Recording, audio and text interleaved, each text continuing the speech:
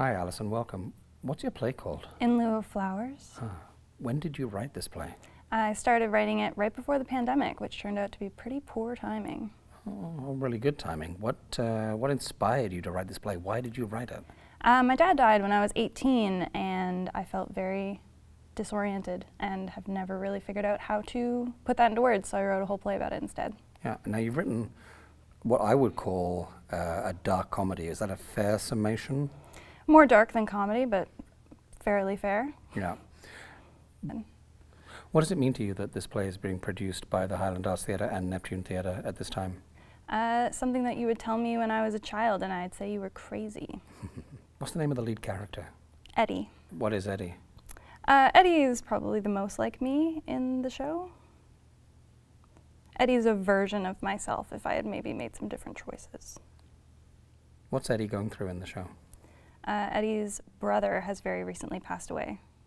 Right. So a different relationship to what sort of gave you the germ of an idea about wanting to write this play? Yeah, losing my dad was really difficult. We were really, really close, and so I kind of took that and flipped it to a sibling relationship because I'm also very close with my sibling. How do you feel about the cast of this show? Disgusting. No, I love them. You've worked with some of them before? I've worked with almost all of them before. Wonderful. Who's working on this play? Anne-Marie Kerr, recent Simonovich Prize nominee, is directing. We have an amazing design team. Have you seen the set design for this show? I haven't. You haven't seen the set I design? haven't. When are you going to see that? I guess on Tuesday. Are you going to be in rehearsal? Yes. Are you going to be in rehearsal a lot, or are you being thrown out of the room?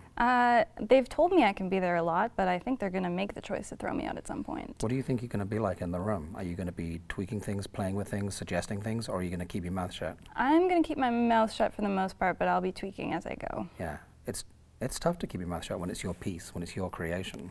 Yeah, I find it usually much more difficult when I'm talking. What are you going to do on opening night to celebrate the opening of your play? I bought a really fancy flower pin that's made out of Spanish porcelain. Is there any significance to that? I liked it. That's good significance. When does the play open? February 7th. How can people buy tickets? NeptuneTheatre.com or calling the box office. I think I might come. Oh, man. I think you should come too. I think of all the shows in the Neptune season this year, this one and the one that opens soon after are the ones I'm most excited about. Ask me why. Why?